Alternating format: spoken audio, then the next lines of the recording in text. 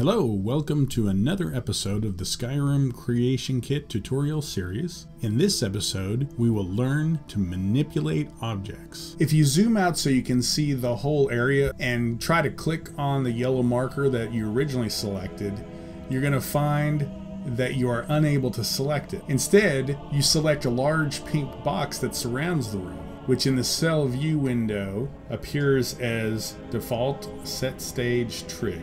Objects getting in the way of each other is a basic problem, but it has an easy solution. With default set stage trig, press the number 1 twice. The default set stage trig will disappear.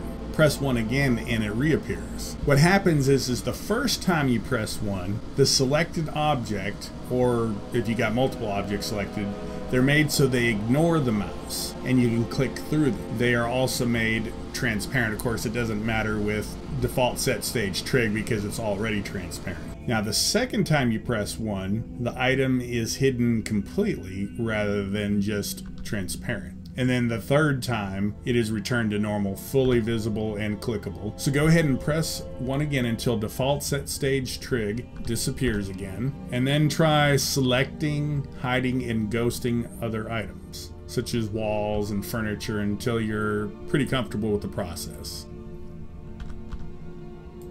If you have unselected an item while it is ghosted or invisible, you can't see it in the render window. Instead, select it in the cell view. It'll be one of the blue named objects. Click the title bar of the render window and press 1 until it becomes fully visible again. For many render window keys, the window must be active. If another window like cell view is selected, then the key will do nothing. So if you select an item in cell view, you then have to click on the title bar of the render window. Clicking within the render window would change your selection. Then your key press should work. Now, if you feel like you completely messed up which items you have ghosted and which are not, you can press F5 to return all items to their normal, visible, clickable state. Now that we have an idea of how to look at objects, let's see how to move them around a bit. Since we're still getting used to working with the controls, it's a good idea to work in a throwaway plugin, so that way we avoid saving accidental modifications to objects that may affect the base game or other mods. So what we'll go ahead and do is use the testquest.esp plugin. Go up here to File,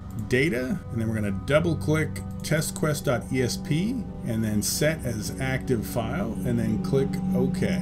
Go ahead and select an object in the render window. You can move the object simply by holding the left mouse button down and dragging the object around. If you notice your object jumps around rather than moving slowly, this may be because you have grid snapping on. You can toggle this with the Q hotkey or with this button in the main toolbar. You want to make note that you're only moving the object on the horizontal plane or the XY axis of the world. Now you can move objects up and down by holding Z while dragging it, like this. And then you can also hold down the X key to make the object move on the X axis, or C to constrain the movement to the Y axis.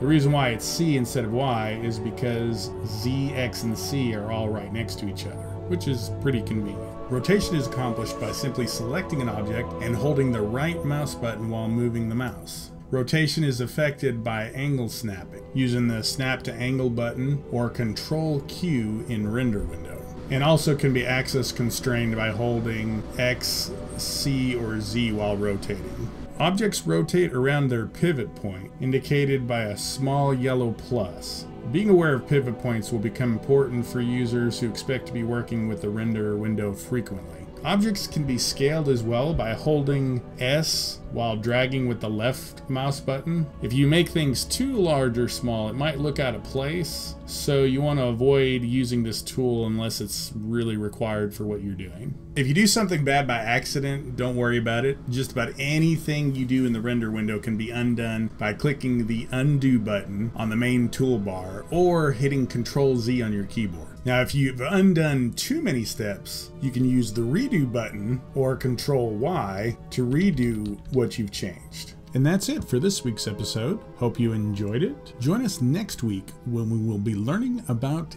gizmos. Until then, don't forget to rate, comment, and subscribe.